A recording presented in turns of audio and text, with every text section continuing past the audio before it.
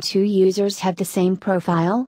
Can two profiles be assigned to the same user? As far as the first part of the question is concerned, yes. One profile can be assigned to any number of users. Take the example of a sales or service team in a company. The entire team will be assigned the same profile. The admin can create one profile, sales profile, which will have access to the leads, opportunities, campaigns, contacts and other objects deemed necessary by the company. In this way, many users can be assigned the same profile. In case the team lead or manager need access to additional records/objects, then it can be done by assigning permission sets only for those users. Answering the second part of the question, each user can only be assigned one profile. What are governor limits in Salesforce? In Salesforce, it is the governor limits which controls how much data or how many records you can store in the shared databases. Why? Because Salesforce is based on the concept of multi-tenant architecture. In simpler words, Salesforce uses a single database to store the data of multiple clients/customers. The below image will help you relate to this concept. To make sure no single client monopolizes the shared resources, Salesforce introduced the concept of governor limits, which is strictly enforced by the Apex runtime engine. Governor limits are a Salesforce developer's biggest challenge. That is because if the Apex code ever exceeds the limit, the expected governor issues a runtime exception that cannot be handled. Hence, as a Salesforce developer, you have to be very careful while developing your application. Different governor limits in Salesforce are: per transaction Apex limits, Force.com platform Apex limits, static Apex limits, size-specific Apex limits, miscellaneous Apex limits, email limits, push notification limits. What is a sandbox org? What are the different types of sandboxes in Salesforce? A sandbox is a copy of the production environment/org, used for testing and development purposes. It's useful because it allows development on Apex programming without disturbing the production environment. When can you use it? You can use it when you want to test a newly developed Force.com application or Visualforce page. You can develop and test it in the sandbox org instead of doing it directly in production. This way, you can develop the application without any hassle and then migrate the metadata and data, if applicable, to the production environment. Doing this in a non-production environment allows developers to freely test and experiment applications end-to-end. Types of sandboxes are: Developer, Developer Pro, Partial Copy, Full. Can you edit an Apex trigger/Apex class in production environment? Can you edit a Visualforce page in production environment? No, it is not possible to edit Apex classes and triggers directly in production environment. It needs to be done first in Developer Edition or Testing org or in Sandbox org. Then, to deploy it in production, a user with author Apex permission must deploy the triggers and classes using deployment tools. However, Visualforce pages can be created and edited in both Sandbox and in production. Only if the page has to do something unique, different values, it would have to be developed via Sandbox. What are the different data types that a standard field record name can have? A standard field record name can have data type of either auto number or text field with a limit of 80 chars. For generating auto numbers, the format needs to be specified while defining the field, and after that for every record that is added, the number will get auto-generated. For example: SR01, SR02, SR03. Why are Visualforce pages served from a different domain? Visualforce pages are served from a different domain to improve security standards and block cross-site scripting. Take a look at the highlighted portion in the below Visualforce page: B. Declarative features, Salesforce Interview Questions. What is whoid and whatid in activities? Whoid refers to people. Typically, contacts or leads. Example: lead ID, contact ID. Whatid refers to objects. Example: account ID, opportunity ID. What is the use of writing sharing rules? Can you use sharing rules to restrict data access? Sharing rules are written to give edit access, public read and write, or public read-only access to certain individuals in Salesforce org. A classic example is when only your managers or superiors need to be given extra credentials to your records and objects as compared to your peers. By default, all users in your organization will have organization-wide default sharing settings of either public read-only or private. To give access to more records, which users do not own, we write sharing rules. Example: sharing rules are used to extend sharing access to users in public groups or roles.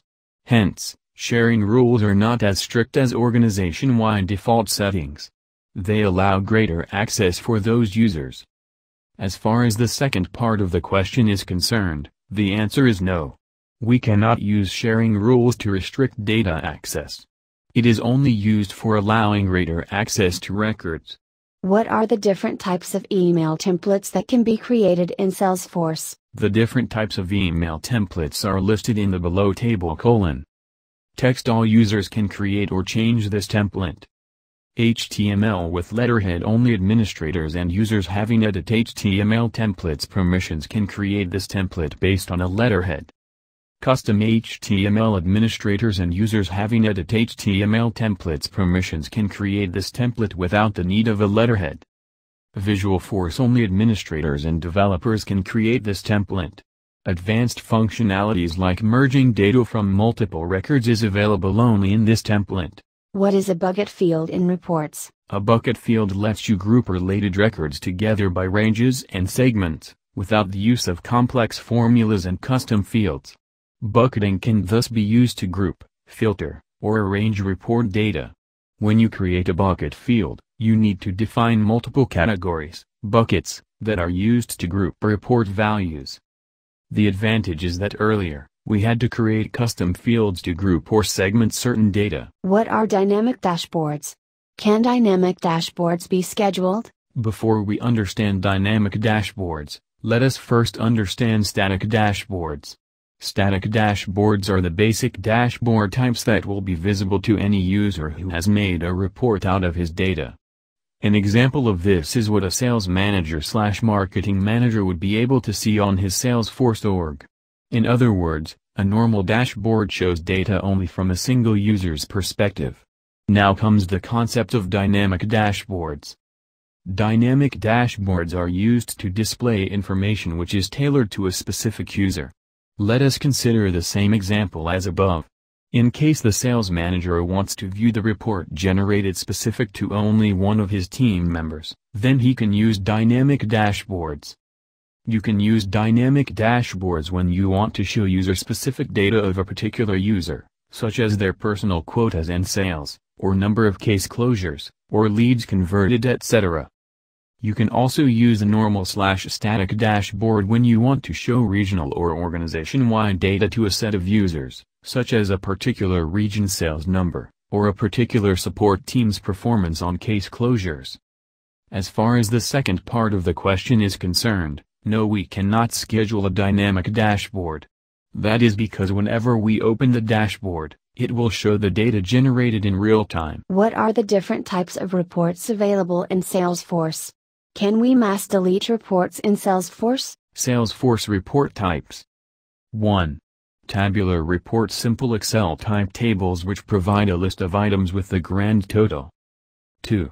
Summary reports. Similar to tabular reports, but also have functionality of grouping rows, viewing subtotals and creating charts.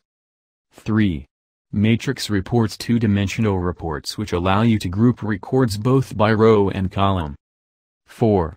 Joined reports. Multiple blocks showing data from different reports based on same or different report types. Another important point to note here is that only summary reports and matrix reports can be fed as data source for dashboards. Tabular and joined reports cannot be used as data source for dashboards. Can we mass delete reports in Salesforce? Of course we can mass delete reports in Salesforce. The option to mass delete reports can be found under Data Management in Setup. What are the different types of object relations in Salesforce? How can you create them? No list of Salesforce interview questions is complete without involving relationships between objects in Salesforce. Relationships in Salesforce can be used to establish links between two or more objects. The different types of object relationships in Salesforce are: Master Detail Relationship, 1:n. It is a parent-child relationship in which the master object controls the behavior of the dependent child object. It is a 1:n relationship, in which there can be only one parent, but many children. The main concept you need to know is that, being the controlling object, the master field cannot be empty. If a record/field in master object is deleted, the corresponding fields in the dependent object are also deleted. This is called a cascade delete. Dependent fields will inherit the owner, sharing and security settings from its master. You can define master detail relationships between two custom objects, or between a custom object and standard object as long as the standard object is the master in the relationship. Lookup Relationship, 1:n-. Lookup relationships are used when you want to create a link between two objects, but without the dependency on a parent object. Similar to master detail relationship, you can think of this as a form of parent-child relationship where there is only one parent, but many children, that is 1:n relationship. The difference here is that despite being controlling field, deleting a record will not result in automatic deletion of the lookup field in the child object. Thus the records in the child object will not be affected and there is no cascade delete here. Neither will the child fields inherit the owner, sharing or security settings of its parent. Junction Relationship, many-to-many. This kind of a relationship can exist when there is a need to create two master detail relationships. Two master detail relationships can be created by linking three custom objects. Here, two objects will be master objects and the third object will be dependent on both the objects. In simpler words, it will be a child object for both the master objects. What happens to detail record when a master record is deleted?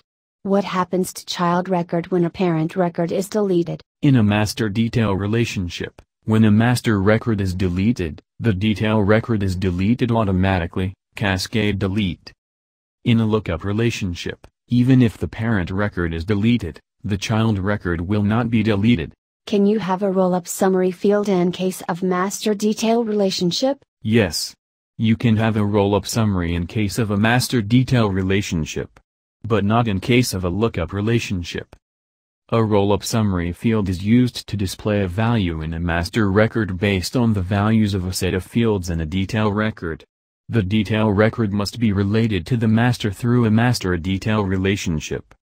There are 4 calculations that you can do using roll-up summary field. You can count the number of detail records related to a master record.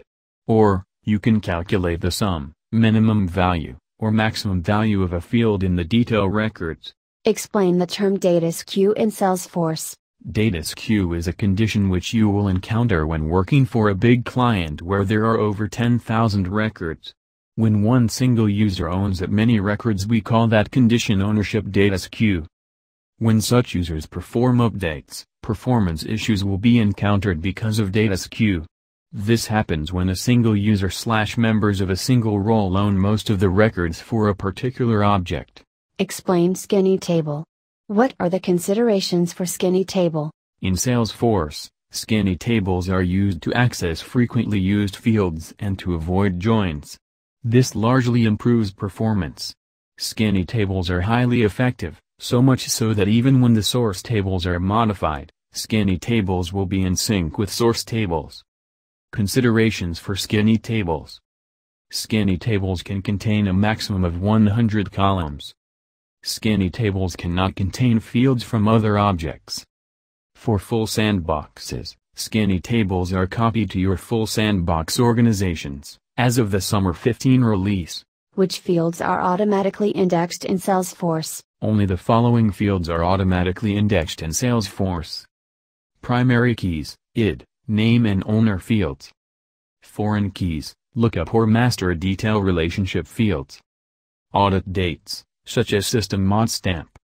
Custom fields marked as an external ID or a unique field, How to handle comma within a field while uploading using data loader. In a data loader CSV, if there is a comma in field content, you will have to enclose the contents within double quotation marks. For which criteria in workflow time-dependent workflow action cannot be created? Time-dependent workflow action cannot be created, and every time it's edited. What are the types of custom settings in Salesforce? What is the advantage of using custom settings? There are two types of custom settings in Salesforce: list custom settings and hierarchy custom settings.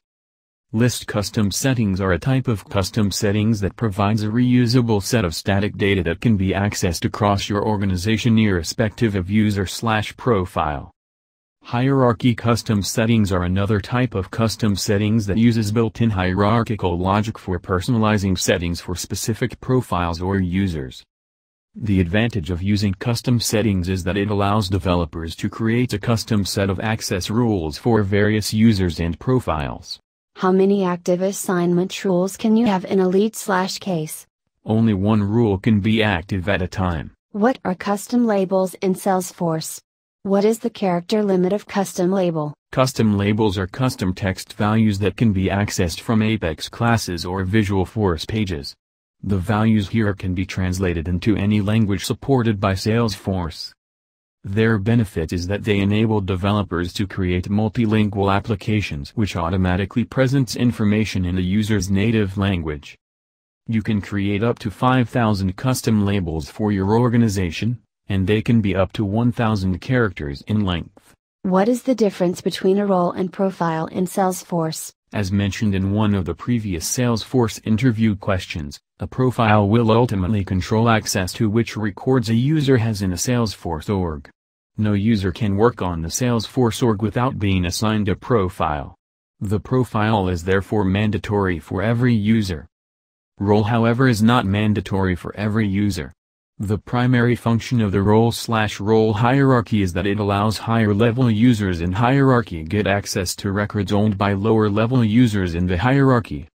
An example of that is sales managers getting access to records owned by sales reps while their peers do not get access to it. What are the examples of non-deterministic force.com formula fields? Before I mention some of the examples, let me give you an introduction to deterministic and non-deterministic formula fields.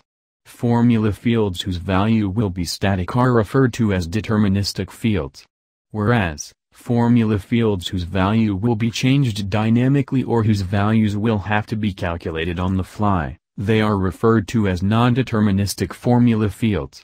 A classic example of that is a formula returning the current date and time. Some examples of non-deterministic fields in force.com are lookup fields, formula fields whose reference spans over other entities, fields having dynamic date functions like : today or now,